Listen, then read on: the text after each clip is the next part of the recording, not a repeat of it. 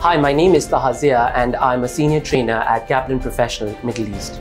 If you plan on writing the exams for the September sitting, then you must be aware that for 3 strategic professional exams like APM, AFM and AAA, there's going to be a change in the mark configuration. So prior to this sitting, 96% of your exam would have been technical with 4% being professional. But going forward, you'll have 80% of your exam technical and the remaining 20% as professional. There are 4 professional skills, and let's take one of the professional skill as an example. Let's pick communication skill across these 3 papers as an example. So if you're writing APM or AFM, your section A question will ask you to put your answer in a report format. So you need to be aware of what the report format is, but in addition to that, your answer should be in line with the requirement.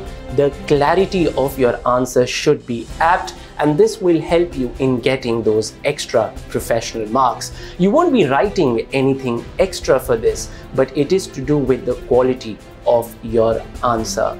The good news here is that if you intend on registering with our revision courses, you will find all our course material and practice questions up to date and reflecting these changes. So what are you waiting for? Please go in the description of this video and get in touch with our friendly student advisors who will help you register on our courses.